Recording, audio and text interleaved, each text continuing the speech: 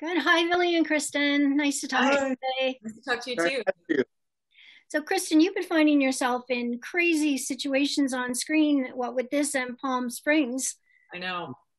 I know. I didn't realize that until we started doing press for this show. And people have been pointing out, because to me, they're such different women. So I've only been thinking of it in terms of the person I've been playing. And then people have brought it to my attention that they are two scenarios in which I'm trapped in a reality that I don't desire to be a part of. Which couldn't all of us say that about living right now?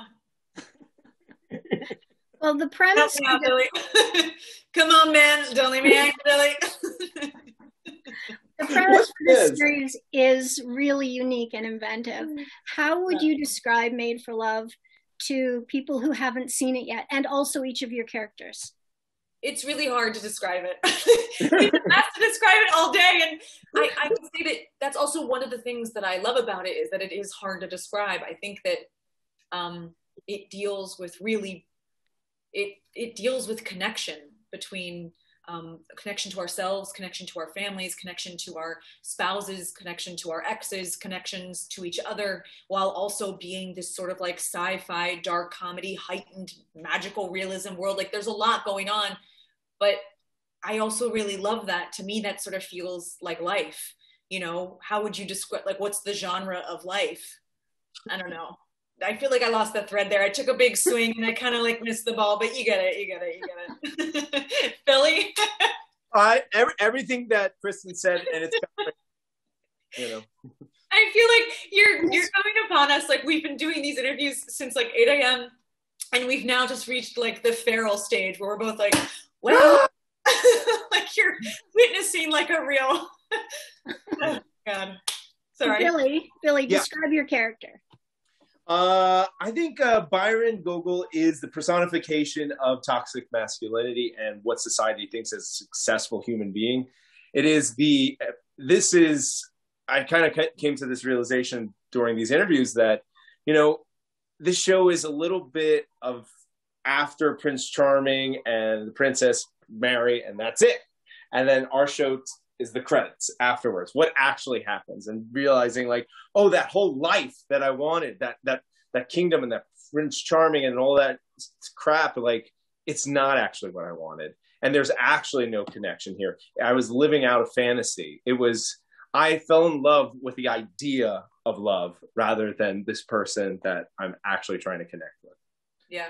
Well, What setting would each of you choose for the hub if you could pick anything at all?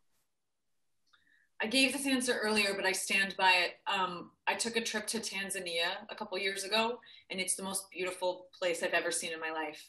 And I would just have that surrounding me at all times. I'm down with the hub the way it is. Like it could be anywhere in the world, but I would want one of those anti-gravity rooms, like, and you just like the wind blows in your face the whole time, and you could just fly in there. That would be fun.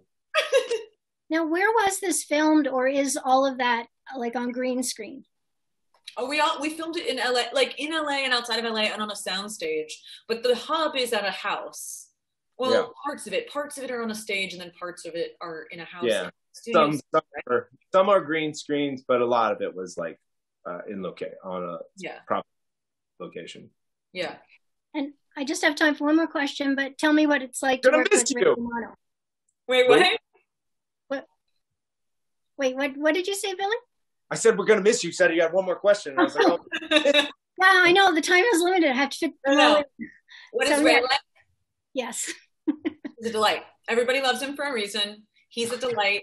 He's such a wonderful human being, but he's also such a fantastic actor, which I knew, you know, because I've watched him in so many things, and he's such a like deep feeling person, and I don't know, he's such a wonderful performer, and I'm really excited for people to see him in a new light in this show, because I feel like he gets to do stuff in this that maybe people haven't seen as much of, but he's an utter delight. Billy? Well, I have to say Ray is, you know, in this crazy industry that we work in and live in, he is a man that I look up to and admire, and with full respect and trust. And, you know, as a younger man in this industry, I truly admire how he composes himself and carries himself in the professional world. And if I could be a smidgen of what he's like, I would be honored. That's so nice to hear. Yeah. And I have to say, thank you so much for chatting with me today. You two are so much fun, and wishing you much success with the series. Thank you so much. See ya. Bye. Bye.